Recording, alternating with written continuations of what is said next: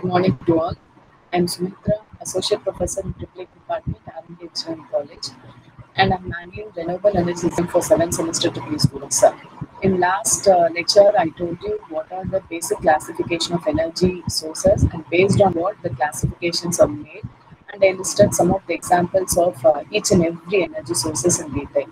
So now in this lecture, I'm going to discuss about the different types of renewable energy sources, and which the first unit is going to deal with. Along with the types, I at the same time I'll be depicting you the pros and cons of each and every renewable energy sources and its application also. So letting start with the types of renewable energy sources. We all know that there exist different types of energy sources hydro. Like hydropower, bioenergy, geothermal energy, solar energy, wind energy, hydrogen energy, and ocean energy. So let me start with each and every energy in detail one by one. So now coming to the hydropower. So from the name itself, it indicates that power is going to get generated from the water, which is stored in the reservoir or even in the dams, right? So that kinetic energy of the water is used to run the blades of the turbine, and that turbine in turn, which is giving a mechanical input to the generators associated with that, and the generator in turn convert the mechanical energy to the electrical energy. So the output electrical energy is transmitted to the grids through the distribution station and the substation. It will reach the consumers like the residences or even industries, etc. This is how the flow of the power from hydropower, from the hydro, it is getting generated. And next one is the biomass energy. So we all know that there exist different sources of biomass energy. So we can even consider the sewage wastes, municipal solid wastes, animal residues, industrial waste, forestry crops residues, agricultural crop. All these things can be considered as the biomass source of energy production. So let me tell how the energy is getting produced over there. So organic material that is made from the plants and animals has an existing capacity of over 7,000 megawatt of energy production. So generally speaking, your biomass as a fuel consists of the organic matter, as I said earlier, such as industrial waste, agricultural waste, wood bark, etc. Right? These can also be used indirectly. So why means it will produce the methane gas, right? As it biomass itself, it decays or through a modern process called gasification, methane can getting evolved by means of this process. And also this methane produce power by burning the thing in a boiler to create the steam. That steam in turn used to drive the steam turbines or through the internal combustion gas turbines and reciprocating engines, right? So now coming to the advantages of this biomass energy, it's a clean and renewable energy source, and it also reduces the soil and water pollution, and it provides a healthy environment. Rather than when burning something like oil and all, right? It was also available abundant in quantity, and at the same time, it is having certain disadvantages like it is getting dispersed and land intensive. So there is an option of polluting your land, that is aquatic life of the thing, and it also produces certain value of smoke, and it has low energy density. These are the advantages and disadvantages of biomass energy. Next, coming to the geothermal energy. So now, how this geothermal energy works, and this again, this is a picture which shows you the clear working of your geothermal, and it consists of a magma. We all know that magma is nothing but the solid rock which is heated at a higher temperature.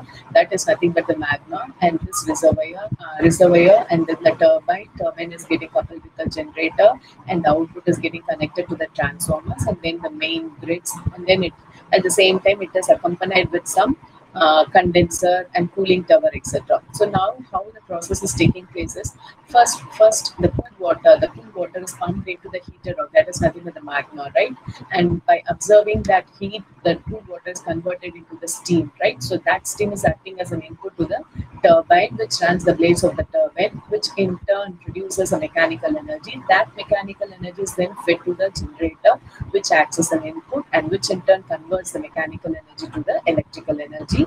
And with the help of the transformers, to the distribution substations, the power is getting stepped up, and then with the help of step down transformers, the power is getting stepped down to a certain levels of voltages, which in turn fit to the different consumers. Okay. So this is how the geothermal power plant is working. And coming to the pros and cons of your geothermal power plant.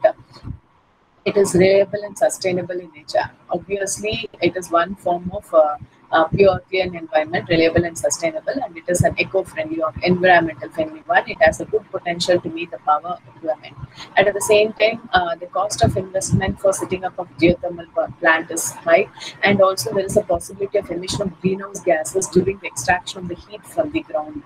And also, the groundwater is likely to be polluted from the gaseous effluents, and the components of the plants are liable we get corroded. So these are the advantages and disadvantages of your geothermal energy.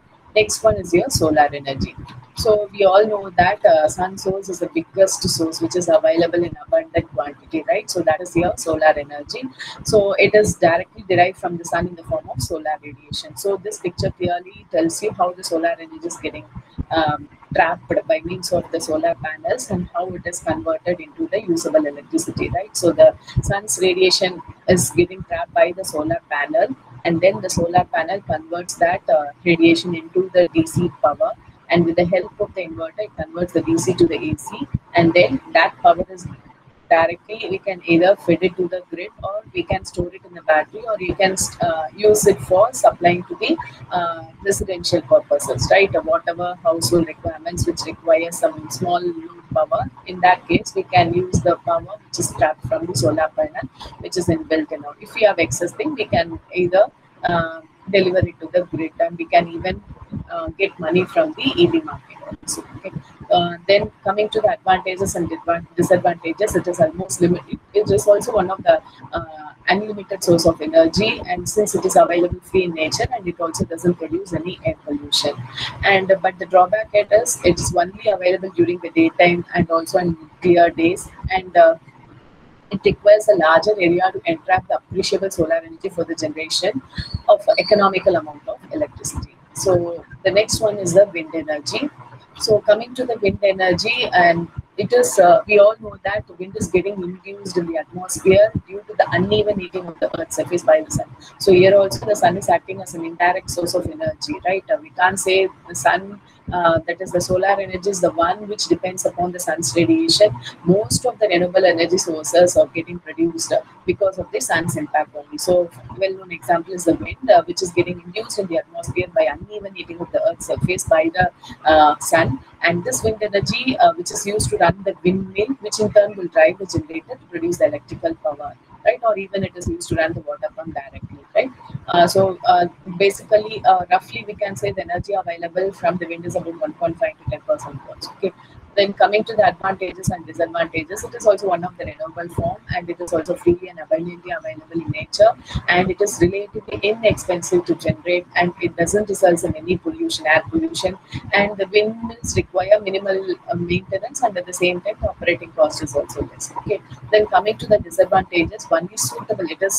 It's not possible for us to construct this wind power plant anywhere in any location. It requires some suitable areas where the windy and that is it requires some windy areas to construct such things, right? And it also produces less energy comparatively to the solar and other things. And this windmill is bulky, and even the turbine blades are producing some noisier atmosphere, which will cause some impact to the surrounding people. Okay, so these are all the advantages and disadvantages of the solar energy. Next, coming to the ocean energy.